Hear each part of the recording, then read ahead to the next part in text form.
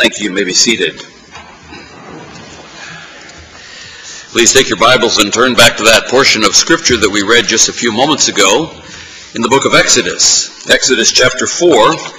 Today we're looking at verses 27 through 29. The message is entitled, Divinely Appointed Meetings. Divinely Appointed Meetings. I'm going to read those last 4 verses just one more time as we move into the text today. And the Lord said unto Aaron, Go into the wilderness to meet Moses. And he went, and met him in the mount of God, and kissed him. And Moses told Aaron all the words of the Lord who had sent him, and all the signs which he had commanded him. And Moses and Aaron went and gathered together all the elders of the children of Israel. And Aaron spake all the words which the Lord had spoken unto Moses, and did the signs in the sight of the people. Gracious Heavenly Father, as we look into your word once again, we pray for your blessings upon it, that you will direct our thoughts, that you will convict us of sin, that you will bring us to repentance and to a true walk of faith, not merely a head knowledge of who you are and what you want us to do. Make us a people who are an obedient people, who move when you tell us to move, who go when you tell us to go, who stay when you tell us to stay, who walk in the way as we follow our good shepherd and hear the voice of the shepherd. Make us a people who earnestly desires your will more than our will, and as a result receives your blessing instead of the chaos that we would have brought upon ourselves. Father, we thank you for your word and pray that it will go forth with power this day, in the power of your Holy Spirit, to the glory of your Son, Jesus Christ, for we pray it in his name. Amen. I recall last week a very interesting and perhaps somewhat enigmatic text as we find Moses apparently obeying God, traveling toward Egypt, stopping at an inn, some establishment for travelers along the way, and God is waiting for him. God had waited for him at the burning bush, but now God is waiting for him with another purpose. The Lord was waiting for him, it says, and he sought to kill him. What? A man who was trying to do the will of God, and the Lord meets him and is about to kill him? It came to pass, by the way, in the inn, that the Lord met him and sought to kill him. Then Zipporah took a sharp stone and cut off the foreskin of her son and cast it at his feet and said, Surely a bloody husband art thou to me. So he let him go. Then she said, A bloody husband thou art because of the circumcision. We learned 7 lessons. The first lesson was, never think that you are going to get away with something just because you've made a little forward progress. And we talked about the sins of omission. We think we're going forward. We think we're doing God's will. We know there's something back there that we didn't do. It was something we failed to do, but hey, it looks like God is blessing, and so we're moving forward. The sins of omission are serious sins. And Moses discovers that in the text. The second lesson that we learned was, don't think that you will get away with something just because God has called you and given you a new assignment. And we talked about the sins of commission. The third lesson that we learned was, don't think that God will not embarrass you in front of other people. He did it to Moses here. This was at an inn. Shame is one of the things that God uses to bring us back into line. It happened at the inn, not in some desert place like God had called Moses. God met him in the desert when he was about to give him marvelous signs and reveal things about himself. Nobody else got a chance to see that. But God also met him at the inn and brought him in a position of shame whereby his wife actually got angry at him because of what went on. Other people were around. Don't think that God will not bring you to a place of shame and embarrass you if you're not walking the way that you're supposed to be walking. My dad told me a long time ago, Christian, always watch what you do, because no matter where you go, there is somebody who knows you. How true I have found that out to be in my life. I think I shared with you all last week how on the way down to the burial of my dear wife in Alabama, we stopped in Salem, Roanoke area, and at random chose a motel. I was traveling with my son, who paid my way. I never stay in motels otherwise. We stopped at this motel, and as we were eating breakfast the next morning, and I was playing with the little boys, and I had shared the gospel with an elderly lady who was a waitress there, and I was speaking to her, and a man stopped, holding his tray of food. This was at this buffet that they had for the breakfast there, holding his food and his cup of coffee in his hand, and listened to our conversation. And so finally I turned over and I said, "Yes, sir, may I help you?" And he said, "You're Christian Spencer, aren't you?" I said, "Yes." He says, "Paul Elliott." Some of you know Paul Elliott, man of God, pulled out of the Orthodox Presbyterian Church because of the apostasy that was going on there, has written a good number of very excellent books, has an incredible ministry. He was on his way down to Bob Jones University for a missions conference, and he had stopped there. And he said, I recognized your voice. Dear people, it doesn't matter. Wherever you go, there is somebody who knows you. Don't think you can get away with things, because God is there, and God knows what's in your heart, and God knows what you're planning to do, and God can bring you to shame if he wishes to do so. It happened to Moses. He was on God's mission. He was doing what he thought God had called him to do, but he'd left out something that God had called him to do. He'd refused to do it. We'll learn something about that in a second.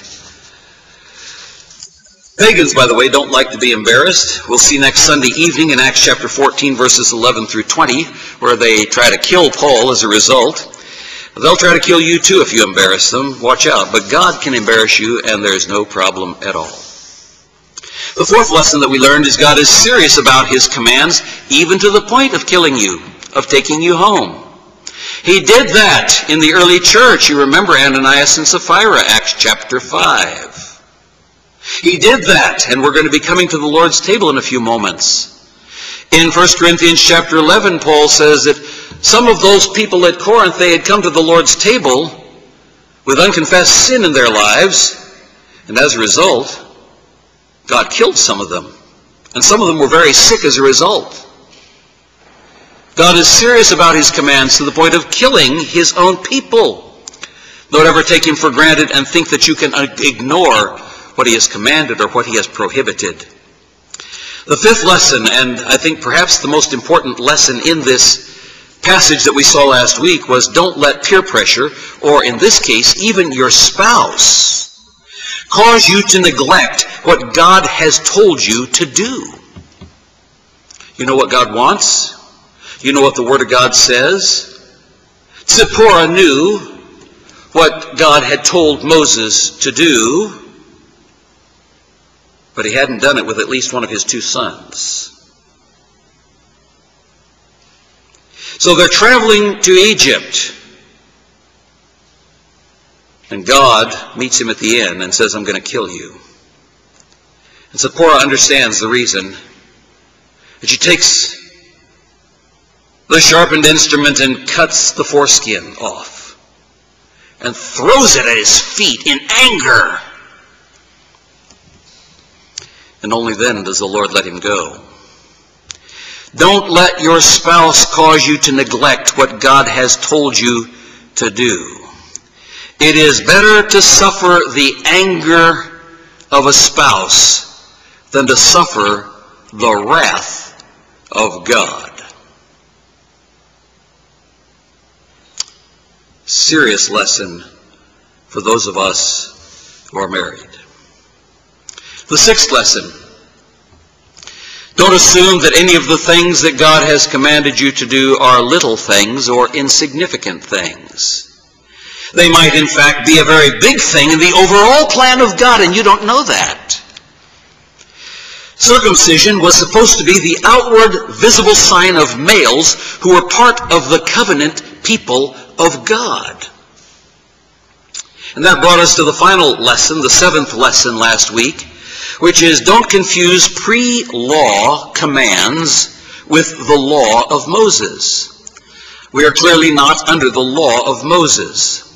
Circumcision, however, was given before the law as a sign of God's covenant with his covenant people descended from Abraham. Now, it is restated under the law, but it actually predates the law, and both our Lord Jesus Christ made a point of that in John chapter 7, verse 22, and in Acts chapter 7, verse 8, Stephen makes a point of that in his sermon before the Sanhedrin. We're going to discuss that in more detail on April 27th, the Lord willing, and that's going to be in the evening service. I hope you can come then. When we get to the first church-wide Jerusalem Council in Acts chapter 15, Lord willing, we'll be talking about that April 27th. Theologically, we explained that that is what's called a trans-dispensational principle. In other words, something may be established at one point in time that continues to remain even when God makes some changes in his household structure, which is what the word oikonomos, dispensation, is translated in the New Testament. He clearly did that at several points in Bible history. Easiest one to understand is, for example, God established marriage before the fall of Adam and Eve. And he certainly did not abolish marriage after the fall or any of the principles that he ordained for marriage. Concerning circumcision, it was clear that it was given prior to the giving of the law of Moses. It was restated under the law. But today it is permitted, though not required, after Christ fulfilled the law at the cross and the resurrection. However, the basis for circumcision after the cross is never the law. It relates to other things. For example, Paul circumcised Timothy as a testimony to the Jews who knew that his Jewish mother had married a Gentile Greek. That's Acts 16:3. However, Paul refused to circumcise Titus because the Jewish legalists wanted to make circumcision a requirement for Gentile converts. That's Galatians chapter 2, verses 3 through 6. The issue, as in almost all spiritual matters, is this: why are you doing what you're doing? Not merely, what are you doing? Why are you doing what you are doing? We took the offering a little while ago. Why did you do it? If you did it to try to get to heaven, it's the wrong motive. If you did it because you love Jesus Christ and you want to show your love, it's a right motive. You can do precisely the same act, and one of them is blessed and one of them is cursed. Why are you doing what you're doing? Not merely what are you doing, although that's an important question. There can be other reasons too, and we mentioned some last week. For example, circumcision can be a correction of a physical deformity, for cleanliness, for removal of restriction on urinary flow, for less cervical cancer in women whose husbands are circumcised, etc. But circumcision is never right as a requirement for putting a believer back under the law of Moses. It's not necessary for salvation. It is not necessary for sanctification. And we covered many passages: Romans chapter 4, verses 9 through 13, Galatians chapter 5, verse 6, Galatians 6:15, 1 Corinthians 7, 18 through 20. I'm not reading these all for you, but those are all passages that make it very clear that that is not something that is necessary for salvation or for sanctification. And we'll be talking about, well, what is this been replaced by baptism and so on. Come on April 27th in the evening service. We'll be talking about that at that time, because that's a very popular thought among some folks. So why did God try to kill Moses for not circumcising his son? Because God specifically gave circumcision as a command to Moses, as a descendant of Abraham, to set the example for the Jewish people whom God was about to call out of Egypt and make a clearly distinct nation for his own. It was a visible sign in the flesh that they belonged to the covenant God Jehovah. And it is rather interesting to me. Recently I've been reading in my devotions in the book of Joshua. We come to Gilgal in Joshua chapter 5. And it says specifically that all the Jews who had been in Egypt, all the men of war who came out of Egypt, 600,000 men of war coming out of Egypt, all of them had been circumcised already. But all the ones who were born in the wilderness were not. And so when they crossed the Jordan River, they came to a place that got named Gilgal, which means rolling away. And it was at Gilgal that God told Joshua to have all the males circumcised to roll away their reproach before they tried to take the land. They did it just before Passover. They ate of the fruit of the land, the manna stopped, and from that point on they ate of the fruit of the land. It's incredible. I mean, I wish I had time to dig into that. Those three things happened together at Gilgal. Moses had been through that experience going into Egypt where God threatened to kill him for not circumcising his son. All the Jews in Egypt were already circumcised, but they leave Egypt to become the covenant people of God, and nobody circumcised in the wilderness. But God told them when they crossed the Jordan River, you better do it. You can't take the land if you don't do it. Oh, I wish we had time. That's Joshua chapter 5 if you want to read it, verses 1 through 12. And that brings us to our text for today. Divinely appointed meetings. There are 10 lessons that we learn out of this. The Lord said unto Aaron, go into the wilderness to meet Moses, and he went and met him in the mount of God and kissed him. Now remember verse 14, which we read just a few moments ago. Why, I read that entire extended passage. In verse 14, it tells us that God said to Moses, the anger of the Lord was kindled against Moses, and he said, is not Aaron the Levite thy brother? I know that he can speak well, and also, behold, he cometh forth to meet thee, and when he seeth thee, he will be glad in his heart. In verse 14, already, and you see all the things that happened after verse 14, God has already told Moses, Aaron is on his way to meet you. And now we're picking up the story at that point as to how Aaron happened to be going to meet him. Verse 27, here we are 13 verses later. The Lord said unto Aaron, go into the wilderness to meet Moses. The reason Aaron went was because God told Aaron to go. And Moses told Aaron all the words of the Lord who'd sent him and all the signs which he'd commanded him, and they went and gathered the elders of the children of Israel. And Aaron spake all the words of the Lord that spoken unto Moses, and did the signs in the sight of the people. The first lesson that we learn from this, God can talk to more than one person at a time. Now that's a no-brainer. And we all know that in our head. That's theological truth. God can obviously speak to more than one person at a time. Simultaneous communication through his word to millions of people worldwide without confusion, without crosstalk like you sometimes get interference on the radio. This here is an illustration of that, of God's omniscience. An illustration of his omnipresence. That means that he can be speaking to you while at the same time directing someone else to have a significant intersection with your life. He's talking to you. He's speaking to you through his word. And you don't know it. But 4 days, 5 days, a week from now, a month from now, a year from now, you don't know when. God has already been speaking to somebody else. We'll talk about how God speaks to us. Here's the principal way, through his word. He's already talking to somebody else to have an intersection with your life. Every day you have intersection with the lives of other people. It was not by accident. God is bringing someone to intersect your life precisely at each moment where you come in contact with somebody else. What are you doing with the intersection? There are no accidents in the plan of God, only incidents. And God is speaking to his people. And I go back to that one that just happened to me with Paul Elliott.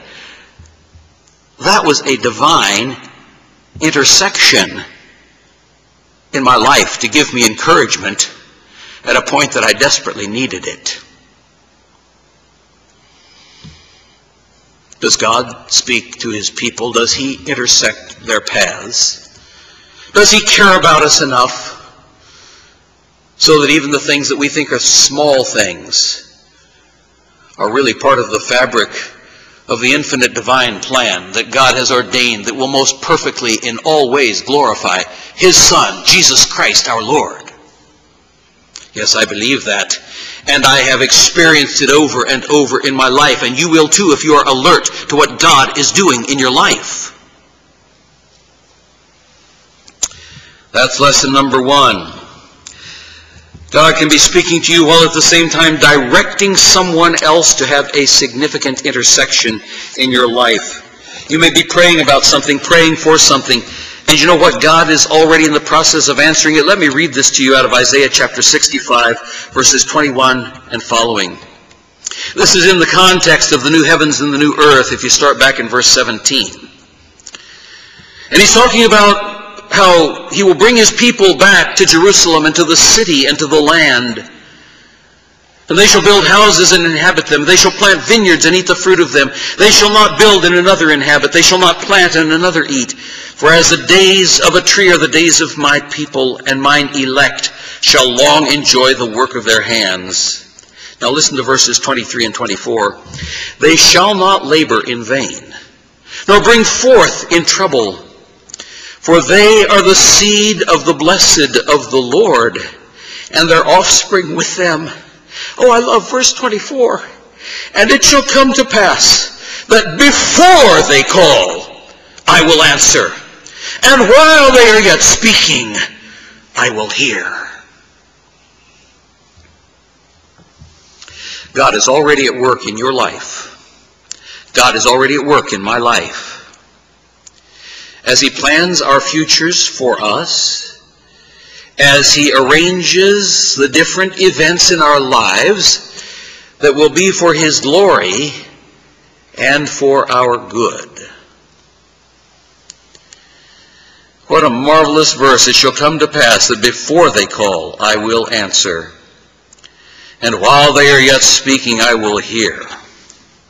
Moses and Aaron experienced that in our text for today. The second lesson that we learn is that God can precisely time his interacting with his people to perfectly coordinate events. I saw another illustration of that this week, where God worked in such a way that he coordinated events to happen because other things had to happen first, though I didn't know it. Some of you know, this past week I drove up to Boston to help my oldest daughter, Natanya, move into her new apartment. And as she was getting ready to move out of Iowa all the way to Boston, Judy died, so Natanya didn't have the opportunity of packing her own things. But the people of her church gathered around her, and she gave them the keys to her apartment. She told them what things she needed and what things they could have and give away to anybody they wanted to. And 10 people came from her church and began to pack all of her things in boxes. And then she had hired a truck. Originally, I had planned to fly out and rent a U-Haul and drive the truck for her to Boston. That obviously couldn't work at that point in time. So she found a thing called U-Pack, or U-Packet, something like that, where they bring a tractor trailer to wherever you are leaving, and you put all your stuff in it, and then they put up a big wooden wall, and they pack other stuff from other people in that trailer. And then they haul it across country and deliver stuff along the way until it finally gets to your destination and you unpack it. Well, so she had asked the people to pack it. She had no idea even what she had in the truck. Wasn't sure what they were going to send. So the truck comes across country. She had scheduled a specific day. She'd scheduled Wednesday, and they guaranteed it would be there on Wednesday. So I left her on Tuesday, drove up there Tuesday night, slept on the floor, hardwood floor, not very comfortable, but hey, it was a place to stay in Boston. That's a tough one to find. And slept overnight. The next day we got up, waited for the truck. Didn't show up by 9, didn't show up by 10, didn't show up by 11, didn't show up by 12. She called them at 12. They said, it's not even here in our terminal. We don't even know where it is. She was not very happy. She said, well, I've got to find out when is the truck coming. she paid $125 to rent all the parking spaces in front of her apartment because they were going to have to leave that tractor trailer there so that she could unpack the tractor trailer. And she'd paid for that day. I said, sweetheart, if it's not here, go down to town hall, ask them to move it a day. They'll do it for you. They did. But we used the rest of that day very profitably. If the truck had shown up that day and I had come home on Thursday, we could not have done all the things that needed to be done. And I'm not going to go through the litany of all the horrendous things that Daddy did for his daughter. But we got it done. The church that she had been attending for one Sunday up there had 3 men arranged to help unload the truck on Wednesday. But on Thursday, none of them could come.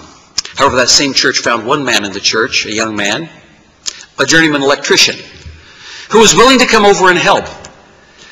We didn't know when the truck would be there the next day, but they said it won't come before 1 o'clock. So I took her out to lunch because that was her 40th birthday. We're eating at a Chinese restaurant. The telephone rings. It's the trucking company saying, the truck is out in front of your apartment. So we quick called the young man who was supposed to be there. He said, actually, I'm almost there.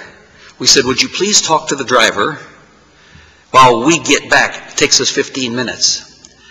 That young man, a solid Bible-believing Christian, witnessed to that truck driver for about 20 minutes. There are no accidents in the plan of God. As soon as we got there, the truck driver left. He left with the thing that pulls the trailer. We wouldn't have had a chance to witness to him. But here was a young man whom God ordained to be there at that moment. He didn't know when the truck was coming. We didn't know when the truck was coming.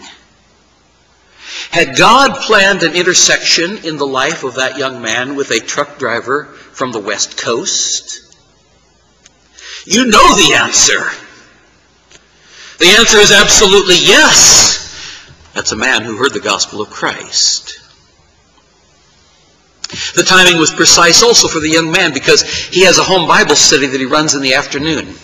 And so from the time that we got there until he had to leave, which was about 4:15, so he could be back for a 4:30 home Bible study, we managed to get that entire truck unpacked. I couldn't have done it by myself. She has some very heavy furniture. But with him, we were able to get it into this bizarre floor plan apartment building. Up 8 steps to get into the first area, then through 2 doors, then down a step, then across a landing, then up a step, and around the corner, and around another corner. I could not have done that. God provided a very strong young man at exactly the right time to help me get it done. Dear people, there are no incidents or accidents, only incidents in the plan of God. You know what else? That day that it arrived, that was actually her birthday, and that's why I did the lunch thing with her. I couldn't have celebrated her birthday with her if I had come home on Thursday instead of having the truck arrive on Thursday. God cares about little things. God cares about details. God cares about you. And He loves you. And He does things that are good and glorious. And He does things that comfort our hearts. And so when I came back on Friday, I got as far, there's a lot of rain coming back, and I got as far as the Newark area, stopped on the Garden State Parkway, and I thought, you know, it's about 7 o'clock. It's about time for the preparatory service to be going on here at the church, and the elders had told me that they would cover that for me because I knew I wasn't going to make it back on time. I thought, I think I'll take Evangeline out to dinner if she wants to go. And I called her up, and she was so excited about that. And we just started driving from the dental school, which was about 15 minutes from where I was. And I said, where'd you like to go? And we were passing a Kentucky Fried Chicken. He says, I think I'd like to go there. We had a delightful time. She had just been through a major exam that morning, was totally exhausted, totally discouraged. Yet we had a wonderful time of fellowship, and she was rejuvenated again. Dear people, God makes the intersections in our lives. He has the timing, the location. exactly where he wants us. Are you alert and aware of that fact? That's what's going on here. Lesson number 3 ties into that. God can precisely time his interacting with his people to perfectly coordinate events. And God is not obligated to anyone except to his own word. He can choose whom he wishes to use, when he wishes to use them, even without our input. Lesson number 4. Our time is flying. God can give specific direction even when his commands seem to us to be very general in nature. Did you get that command that God gave to Aaron? Now, can you get any more imprecise than this? The Lord said unto Aaron, go into the wilderness to meet Moses. I mean, he didn't even say, go west, young man. He said, go into the wilderness to meet Moses. That seems to us to be very, very little information upon which to go. The issue is, are you going to start moving? Are you going to trust God to direct each step of your life? Can God guide you as you begin to go? Lesson number 5. Some people obey more readily at the beginning, but then later fail. For example, in our text today, here's Aaron. Aaron immediately obeys when God tells him to go. Moses had been very stubborn about it. Moses did not want to go. Moses gave every argument and excuse that he could think of. Moses gave everything from physical incapacity to I don't want to go kind of reasons. He resisted at the beginning. Aaron was compliant at the beginning. But Aaron, the compliant one, later failed. Aaron was the one who made the golden calf.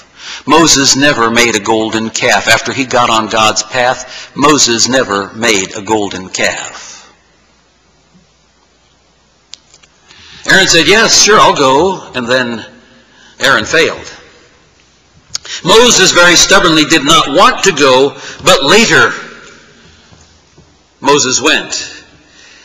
And it shows us that God always makes the right choices for the people that he chooses to do the jobs that he wants to get done. God never makes a mistake, but he makes the right choices. I'm reminded of the parable of our Lord Jesus Christ, and it occurs in multiple Gospels, but we find it over in the Gospel of Matthew. In Matthew chapter 21, and verses 28 through 32. I'd like to just read that for you quickly, because it illustrates what's happening in our text today. Jesus has just shot down the scribes and the Pharisees. And then he asks the question, but what think ye? A certain man had 2 sons, and he came to the first and said, Son, go work today in my vineyard. He answered and said, I will not. But afterward he repented and went. And he came to the second and said likewise, and he answered and said, I go, sir. But he went not. Whither of them twain did the will of his father? They say unto him, the first. Jesus saith unto them, Verily I say unto you, that the publicans and the harlots go into the kingdom of God before you. For John came unto you in the way of righteousness, and ye believed him not, but the publicans and the harlots believed him, and ye, when ye had seen it, repented not afterward, that ye might believe him. Are you one of those who says, oh yes, God, I will obey you. I'll go. Are you like Aaron? And you start out the journey, but then you turn from the true and living God unto idols. Covetousness is idolatry. The covetous man is an idolater. Remember that. Oh, many lessons off of that. Lesson number 6. God has strategic locations for bringing his people together at precisely the right time. Notice the phrase in our text today. It says, he met him at the Mount of God. It wasn't just in the wilderness. God was directing the steps of Aaron to the place where Moses was. Moses was at the Mount of God. That's Mount Horeb. That's Mount Sinai. Moses is going to be back there soon. God had met Moses at the Mount of God. It says so in the text. At the mountain of God. Now, God sends Aaron out. Aaron is wandering across the wilderness, and he just happens to come to the Mount of God, and that's where God has just finished speaking with Moses. It took time for Aaron to get there from Egypt. Aaron had been walking probably for several days at that point. And he probably wondered, what in the world am I doing out here? I'm walking, and I'm walking, and I'm walking, and God told me to walk, and so I'm walking, and I'm walking, and I'm walking. When's this going to happen? Where's Moses? I have no idea. This is a big wilderness. The Mount of God is not on the Sinai Peninsula. You've heard me preach on that before. Paul tells us that Mount Sinai is in Arabia. Do you understand how big the Arabian Peninsula is?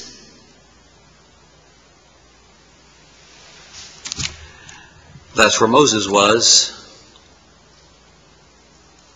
That's where Aaron walked. I think he walked more than a couple of days. He walked for weeks and weeks and weeks, not knowing when God would bring him to the destination.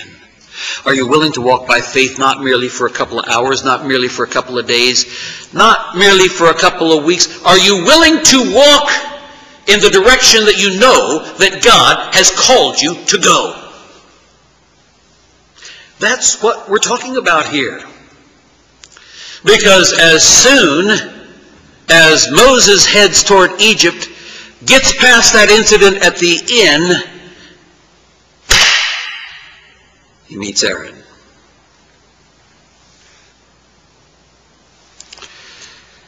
Folks, there is a lesson for us all here. That's where God met Moses at the burning bush, was at the Mount of God. Moses kept the flock of Jethro, his father, the priest of Midian, and led the flock to the backside of the desert and came to the mountain of God, even to Horeb. Another lesson here. God often makes himself known unto us in what we would call obscure places. God takes us by surprise in places we would not expect to find him. Exodus 3:1 is called the backside of the desert. In Exodus 4, God says, go into the wilderness to meet Moses. God met Moses unexpectedly. God was waiting for him to corner him alone. But God sent Aaron on a very odd and seemingly irrational journey.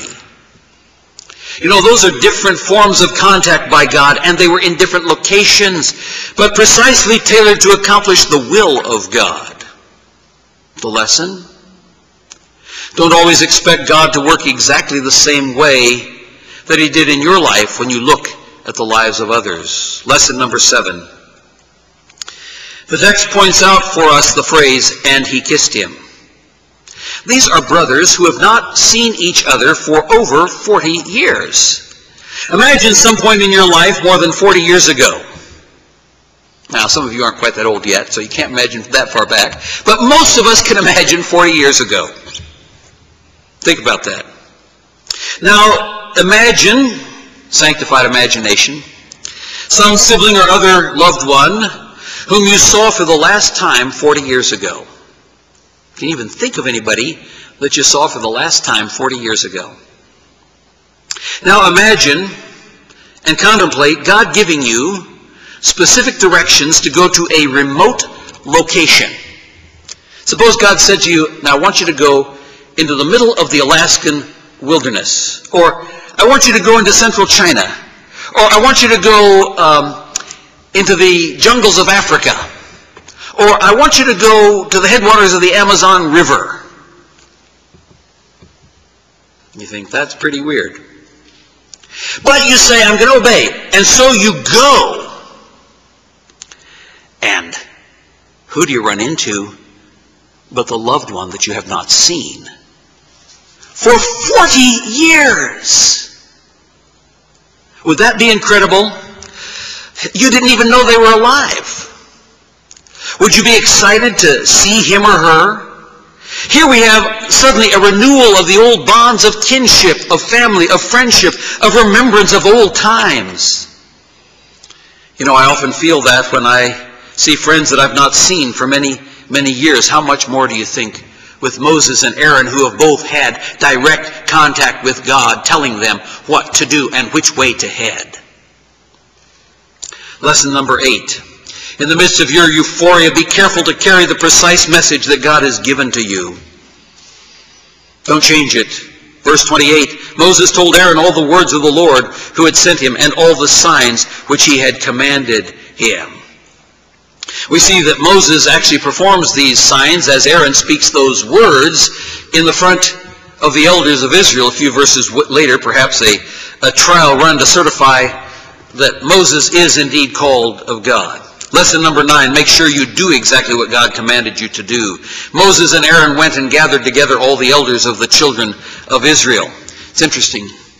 They'd been called to lead the children of Israel, and God used Moses to work through the ordained leadership, the divinely constituted authority to reach the children of Israel. Much we could say on that. Number 10, always be prepared to move quickly to obey when God gives direction. Your immediate response is necessary to make the intersection in the lives of others so that God's plan will move forward. I had hoped to repeat some of the material. I'm not going to have time. Our time is up at this point. But remember what we saw on Sunday evenings, the amazing illustration of that in the life of Philip and the Ethiopian eunuch.